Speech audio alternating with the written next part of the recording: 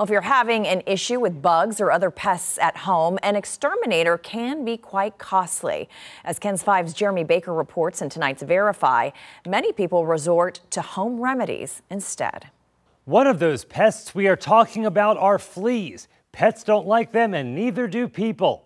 Tonight's Verify claim stems from a Facebook post by Laura Love Rubio, who said, "I'm having a very bad experience with fleas inside and out. What should I do?" There were many suggestions by people on Facebook. We chose 3 of them to verify. The first, get a bowl filled with water and dish soap and hang a light above the bowl to force the fleas into the water and drown. Another, buy permethrin off Amazon to spray your yard. And then finally, another suggested using diatomaceous, which dehydrates bugs. Our source for this Verify is Chad Cross, a professor of residence with the University of Nevada, Las Vegas School of Public Health.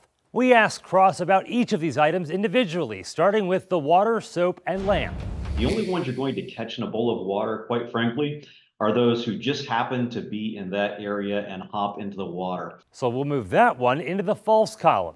Next up, the permethrin spray, which could be dangerous for some animals, especially cats. And it was often used against cockroaches. And as a result of that, most cockroaches had developed resistance to permethrins, and so they no longer are effective.